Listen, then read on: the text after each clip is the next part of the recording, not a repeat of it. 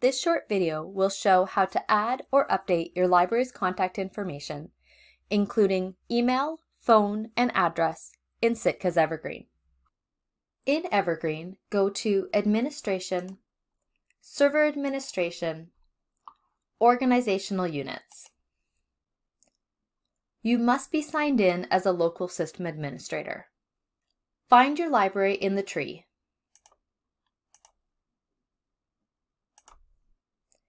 If you are a multi-branch library, you will need to fill in the information for each of your branches. On the Main Settings tab, enter or update your library's main phone number and email address.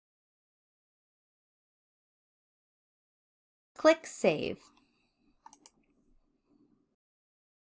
This information will display on your public catalog and may be printed on your receipts, such as your checkout receipt, as well as being included in emails Evergreen sends to your patrons.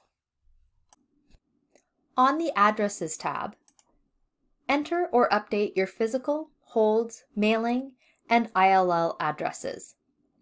Evergreen will use different addresses for different functions, so ensure you have all 4 addresses set up, even if all 4 are the same actual address.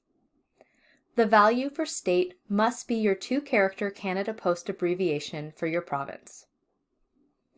Click Save on each address tab that you edit. This information will display on your public catalog and may be printed on your receipts, such as your checkout receipt, as well as being included in emails Evergreen sends to your patrons. Thank you for watching this video. For more information, please visit the BC Libraries Cooperative website.